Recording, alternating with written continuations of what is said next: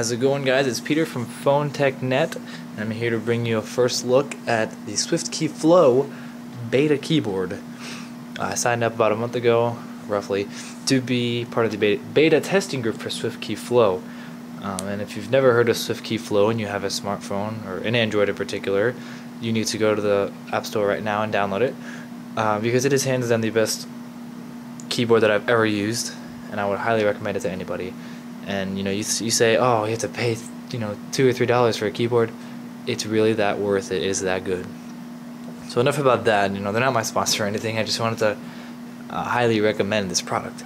So getting down to the phone itself, as you can see here, I have the Samsung Galaxy Note 2 on Verizon Wireless with all of its carrier branding, and everybody's gonna hate it, but it is what it is. The carrier branding doesn't make the phone. The hardware makes the phone, and that's what matters to me. So I'm going to go and I'm going to give you an example of SwiftKey. As much as you'd like to read my text, I'm not going to let you. Sorry. So I'm going to go into a text, and I'm going to say, "Hi, how are you?" And as you can tell, it's pretty dang good, actually. It uses the same whatever algorithm that SwiftKey does in order to give you the best predictions for your words. And I've got to say, it does a hell of a job. One thing that really did throw me off, though, is if you've ever used SwiftKey and you know that you're typing a word and you can just swipe back to delete the word. Well, obviously with swipe now being a part of the keyboard, that's not possible to do anymore. So what they've done is, instead of having them tap the back button multiple times, let's just type some weird word. You can just hold the back button, and it functions as that swipe back.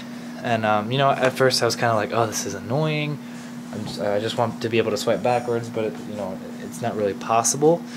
But after I use it a little bit now, I'm so used to it that I kind of enjoy it. I switched back to SwiftKey, just to kind of get a comparison feel of them. And as I'm using it, I'm thinking, I actually tried to swipe with it, and I'm like, oh wait, I can't do that. This is bizarre. And then I found myself needing SwiftKeyFlow again. That's kind of how I felt when I went from stock keyboard to SwiftKey, and then I went back to just stock keyboard. I thought, whoa, I need this keyboard. You have the full functionality of being able to, type out a word, and then you also have the ability to swipe as well. And I think it makes texting and typing and just everything a whole lot faster, personally. Now, when you throw in the S Pen, that's when things get really cool. There's no extra features for having the S Pen, but it's just a lot easier to be able to pinpoint, not reach, but each word you want to type. Oops. And that was just a completely live demonstration. Everything I said, I typed pretty accurately. It's just nice to be able to do that. The larger screen, I think, also helps with flow. Having a smaller screen, I can see being kind of an issue. Personally, since I've got this phone, it's more power to me because I love it. The Android keyboard that came actually on the Verizon Galaxy Note 2 came with what they claim to be a SwiftKeyFlow, but I'm just going to tell you right now, they are absolutely nothing alike. This one blows it out of the water, and I really don't know how else to say it, but it just blows it out of the water. It performs perfectly well. You can still go through and customize it however you like. Think about it as the word prediction is a little different because it's still in beta. Sometimes words, like I noticed the word it's, IT apostrophe S, a lot of times it'll say the word is instead. See, I'm trying to get the word it's. I don't know if you can see, but it's saying is. There you go, you got it's. And then I wonder if I have to drag down to apostrophe just to get it's. I don't know. I don't know how they're going to work that sort of kink out. I remember somebody said they had typed the word some and the word sausage came out, so I don't know how that came about. But little tweaks here and there, but then you have to remember it is in beta mode. Beta phase. So it's not going to be perfect, but for what it is, for being a free edition to SwiftKey, or at least for now, I think it's fantastic for what it is. It's made using my keyboard just a lot easier, and I've gotten used to it in just a day. I woke up this morning, I downloaded it. I downloaded the packages. I customized it how I had my old SwiftKey, because you do have to recustomize it. And I used it a little bit, and I thought, oh, this isn't as fast as SwiftKey. I don't like it. Let me give it a little bit more time, just so I can give an accurate review.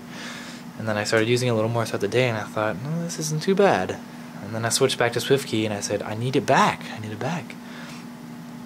So I can foresee myself keeping it. I mean, that's always a plus. In my book, in order to have a keyboard that's worth keeping, it should be as productive, if not more, than the one that I have right now. And no keyboard up until this point has been able to compete with SwiftKey. So that is definitely a good thing in my books. All in all, highly, highly, highly recommend it to anybody who has SwiftKey or even doesn't have SwiftKey. It's really combining the best of both worlds in Android keyboards. It doesn't get better than this. I will put a download link in the description for it. I don't think you need to have SwiftKey previously. I figure, the more beta testers they have to give them more feedback, I think the better. If they don't like it, they'll tell me and they'll take it down. So that's pretty much all I've got as far as a quick look at SwiftKeyFlow.